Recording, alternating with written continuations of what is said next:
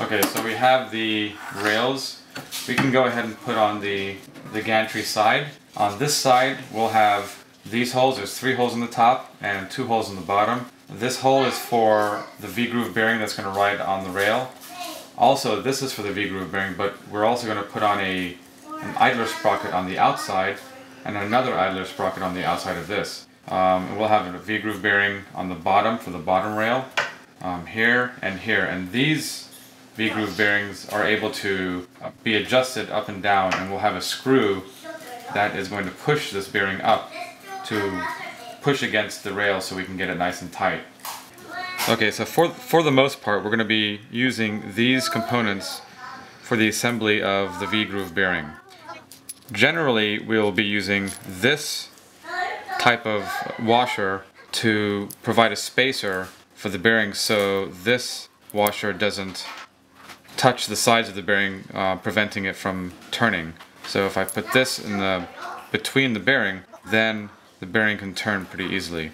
For this particular hole, we're going to have the bearing on this side. We will have the head of the screw on this side as well, so we can have the screw protruding outwards. And the configuration is going to be like so. The bearing is going to go first, then we'll have the small washer go on next, and then the larger washer will go against the wood.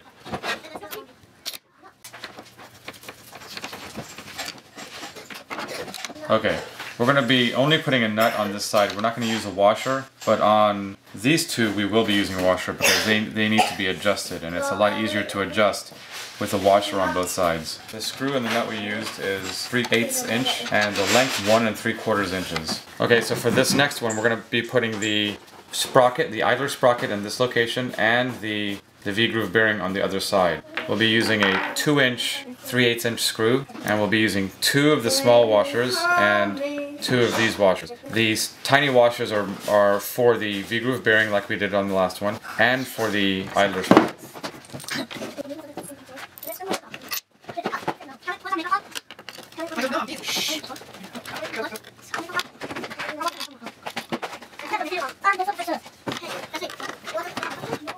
For the bottom 2 V-groove bearings, we'll be using a 1 3/4 inch 3/8 inch screw, a nut of course, V-groove bearing, and we'll have 2 of these so we can have adjustability along the wood.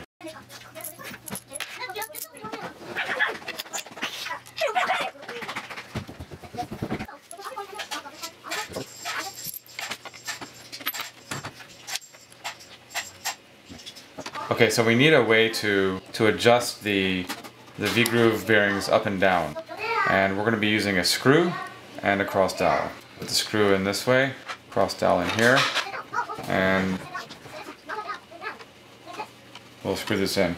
And the more we screw this in, the higher this V-groove will be. You can see this moving down and it's moving up. And we'll do the same thing to this side. Okay, now let's try to get this on the rails. And we can move it up with our fingers at first, get it into the rail, and then finger tighten it so it stays on the rail. And now we have the gantry side on the rail. You'll notice that we didn't tighten these yet, so we'll have to put on the other side of the gantry and put on the gantry middle. And then once we do that, we can find out where these rails settle, and we'll fasten these in and we'll be nice and tight. Good. To finish up this gantry side, we'll need another idler sprocket on this end, and we'll be using a 1 3/4 inch 3/8 inch screw.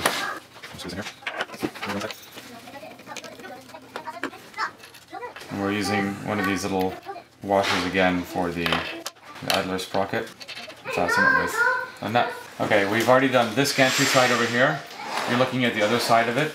And this gantry side holds a bearing, which is a 1/4 inch bearing, and it'll have a shaft coming through the bearing, and the drive sprocket will be on the other side. This side holds the motor. The motor is going to be on the inside of the gantry here. The shaft at this end will have the drive sprocket, and on the other end of the motor where the rear shaft is, we'll have a coupling going to the other side. So let's go ahead and put this one up on the table, and we're going to do it exactly the same way we did it before on the other side.